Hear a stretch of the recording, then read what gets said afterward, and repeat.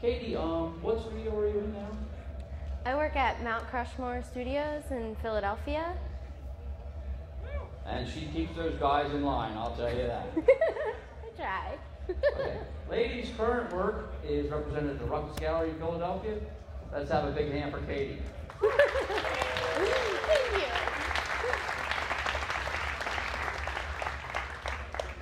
Okay. Hi, everyone. I'm Katie Severance, and Dennis just did a good job introducing me. I would like to give Dennis some praise back because if it weren't for him, I wouldn't be a glassblower.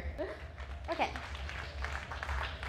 So I was asked to do a lathe demonstration that combined artistic flameworking with scientific flameworking, and I chose to do, this is the piece that I'm going to make today. It's my take on a coil condenser, which is a very common apparatus that the scientific students here would be practicing. The first step to making a coil condenser is you would usually use a hollow tube and you would bend it into a coil and then you would seal it inside of a jacket. Here I just coiled up some solid rod and I sculpted a rose and sealed it inside the tube. On a normal coil condenser that's actually meant to function as a piece of scientific apparatus, this would be hollow, and these two leaves would be a hose connection or a hose barb, a hollow little attachment on both sides. Here, I just put some leaves just because. So, this is what I'm going to make. I'm going to use a big, bushy, annealing sort of flame, and it's going to be kind of loud, so bear with me, please. Also, if anyone has any questions, please feel free to ask.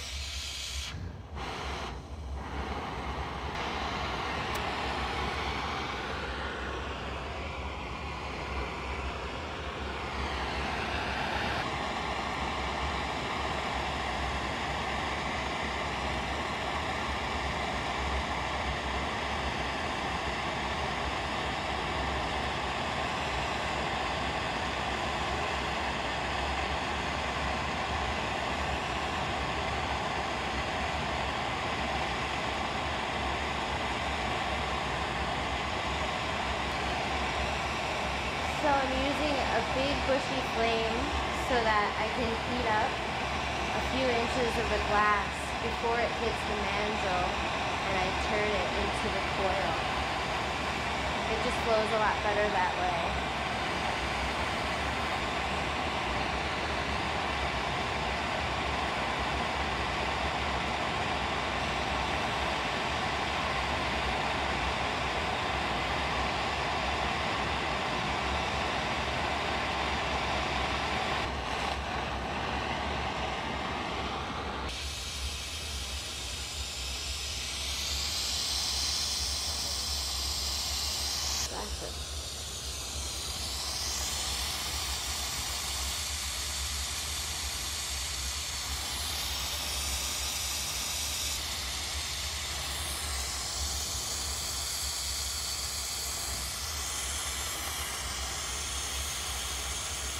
Just gonna let gravity take that little excess away that I don't need.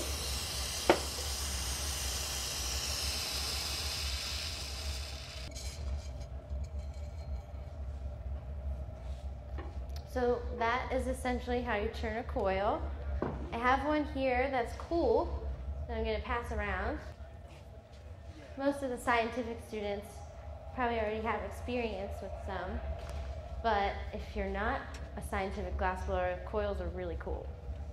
I already prepped up my rose coil that I'm going to seal inside here, but had I more time to demo, you would have seen me do what I just did here, but with my colored rod, and I flame worked a little rose and sealed that onto the end of my coil, which I have in the kiln here.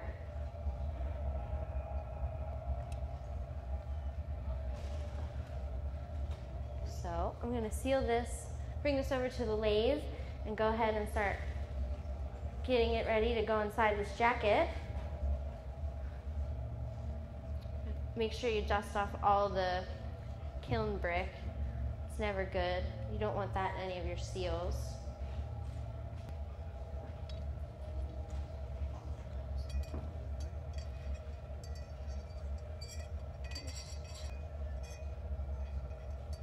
What I'm going to do is I'm going to warm this tube in just a little bit.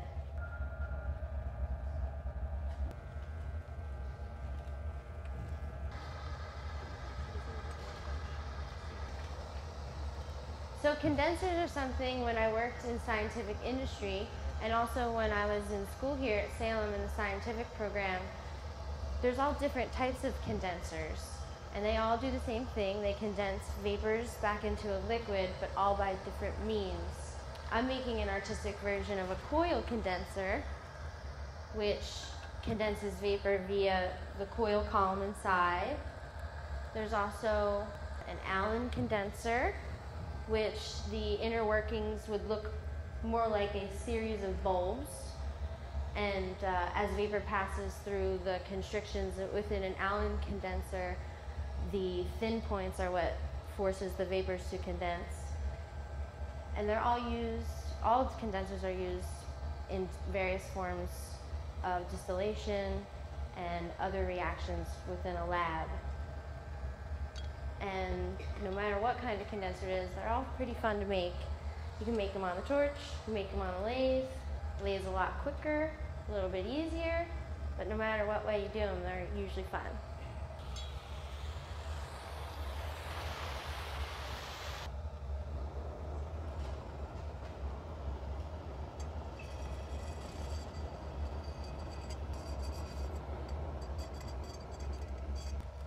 So I'm going to start by tagging this far end of the inner coil. Make sure that I get a nice weld there. I'm working with standard wall, so it drooped in on me a little bit. It got a little too hot. That's okay.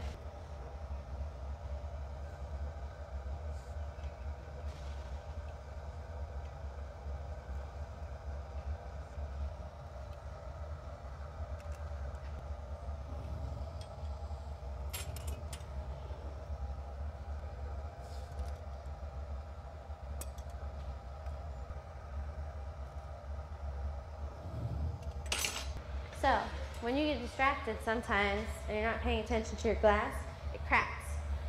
But, if you know what to do, you can fix it. This will make for a feistier demo. Since I took a little bit too long without flame annealing that seal that I just did, it popped on me.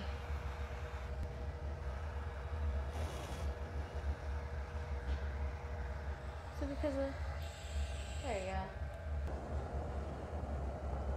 So to heal a crack, I start with a super reducing flame that lays on a lot of black soot. The black soot is your friend because it makes a nice blanket around your crack and keeps it nice and cozy warm. So then, when you're ready to change to a little bit more oxidizing flame, sometimes you can watch a crack just disappear. If you get it nice and warm with this sooty flame, it makes it really easy to heal your crack.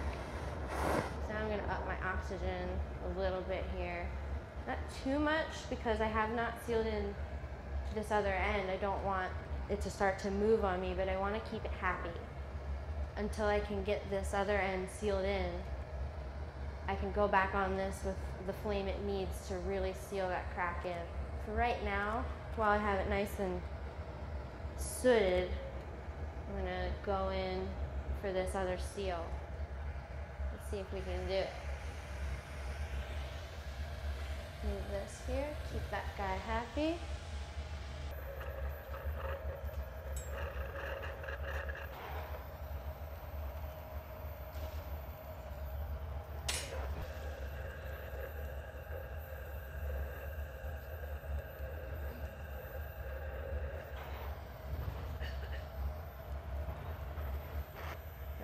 Got that tagged.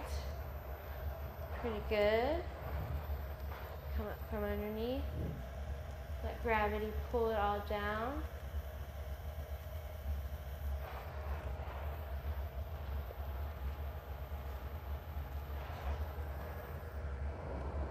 And keep that seal hot so it doesn't crack on us too. So right now, even though I still have under this soot, I do still have a little bit of a crack. I'm gonna try to close off this jacket and seal on the joint on the opposite end. It will give me a lot more stability for going in and fixing this crack at the far end. So I'm gonna get my joint ready.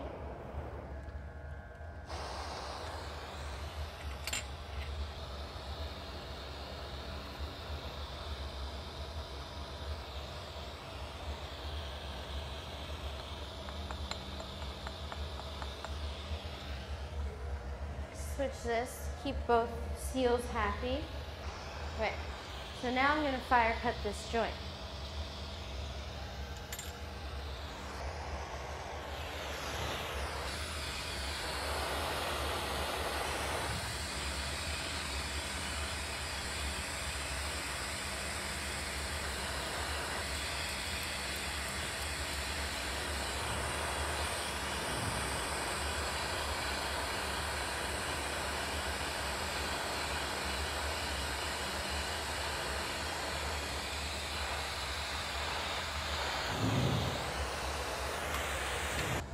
Earlier this afternoon, I was chatting with my old boss, Dave Surdom of ChemGlass, about how not until I left scientific industry did I realize how much skill I actually gained from doing production work on a daily basis.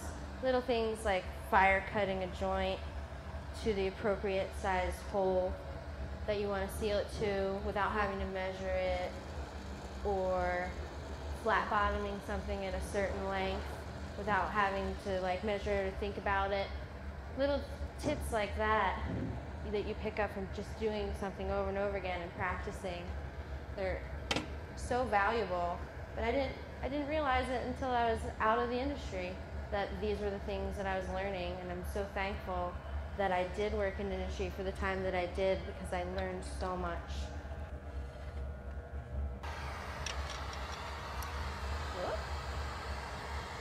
I just heard a big crack.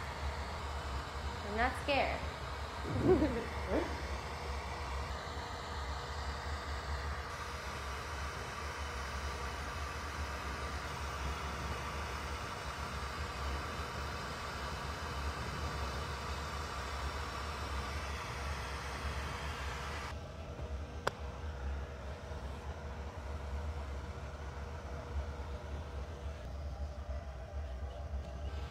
So I still have that big crack in the other end. I didn't leave myself too much room on this end to seal a joint, but I'm still gonna wrangle it.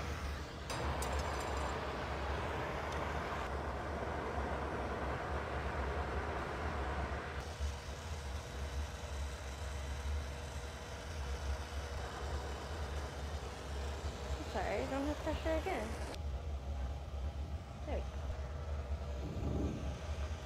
I was trying to do a round bottom on this end and I didn't have any pressure, and my bolt was popped off on that end. I fixed it.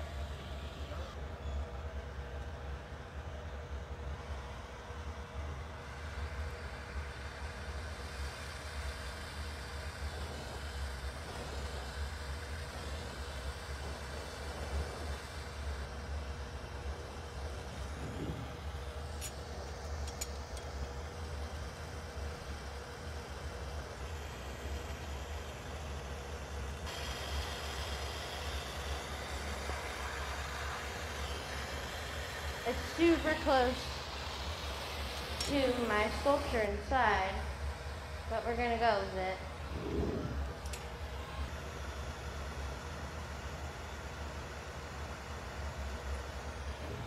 These are my tweezer jacks. They're literally just a pair of tweezers that I got hot and flame and twisted the blades to the opposite axis they once were, and I use them as a baby pair of jacks. They're super handy. I keep a block of beeswax on my lathe bench and on my torch to use these with. I also have a brass reamer I use for a lot of applications that I use the beeswax for, which is kind of different. I don't know too many people that work on a lathe that use beeswax or jacks. I'm going to bring this jacket over slowly. Okay, this is going to work out. We got this.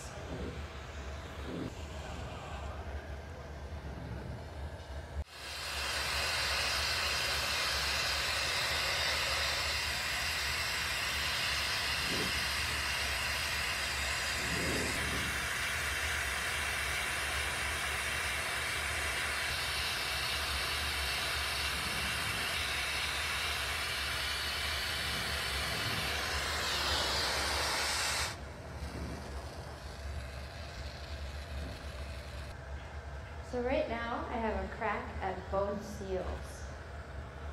Since this seal is still hot, I'm going to work from this end down and try and heal everything. We'll see how it goes. I got a little bit of divot from that seal that I just did because my Bunsen too hot. Let's turn it down. Get the divot out of here.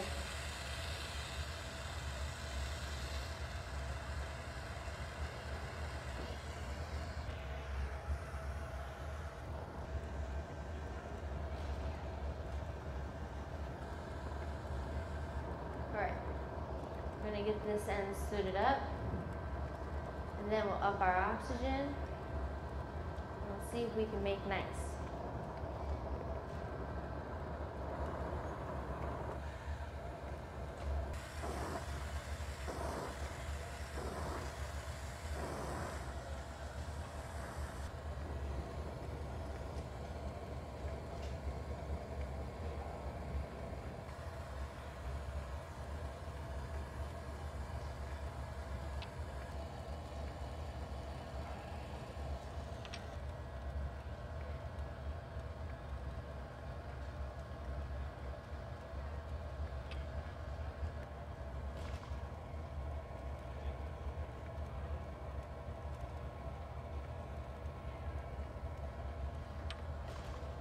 Okay, so I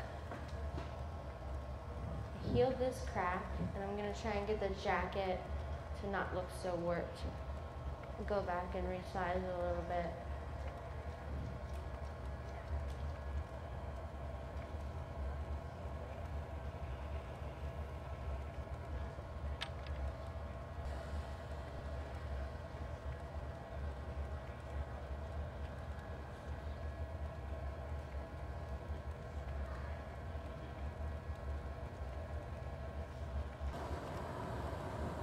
This end's still a little bit wonky.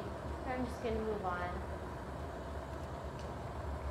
and run this bushy flame from the hot end down to where the Bunsen burner is at this other crack. Much more so worried about this crack.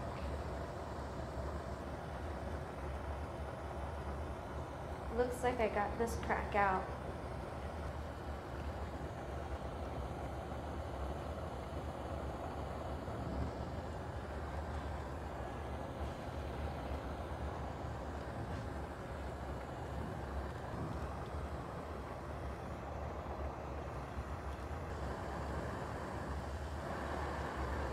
I'm really starting to crank my oxygen into this flame, and I'm watching part of the crack disappear. I doubt this one's going to go away completely because it was kind of bad. But hey, at least it's not in two pieces, right? And a little bit more oxygen. Get it really pretty hot.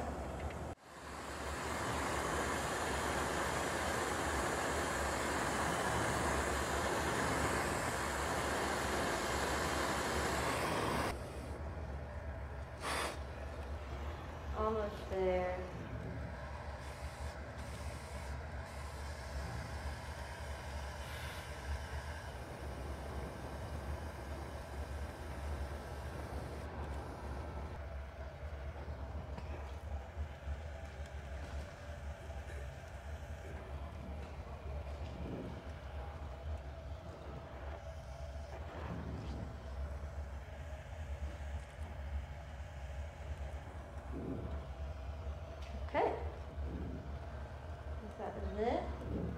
flame it out a little bit. And then we'll add on the leaves that are the faux hose barbs. That might seem a little bit boring, but to be honest, some of the biggest victories as a glassblower are not what you make, but what you can fix. So,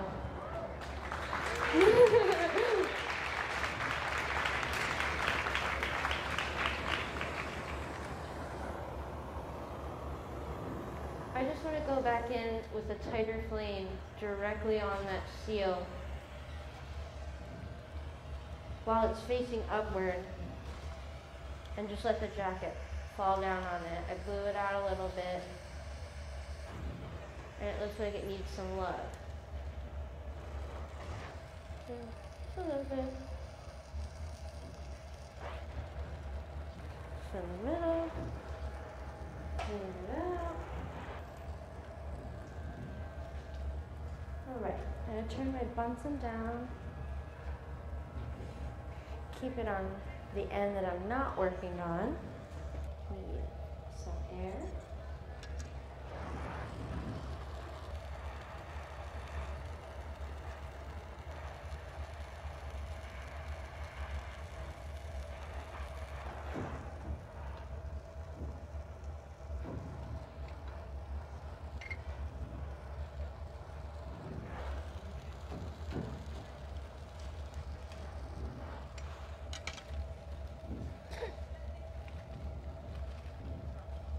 Okay, that's on there pretty good. I'm going to take it off the honey here.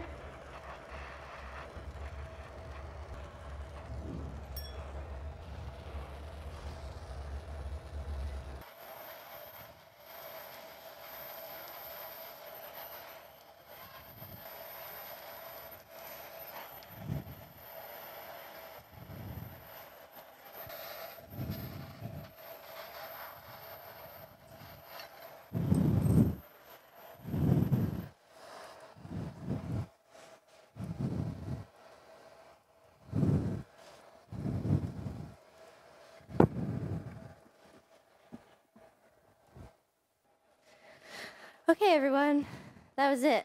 You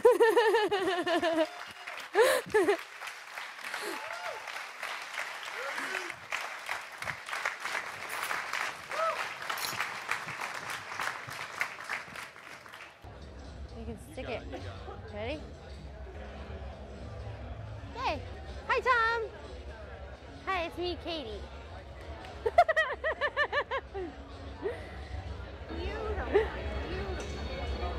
Woo! You guys saw a lot of flame annealing today.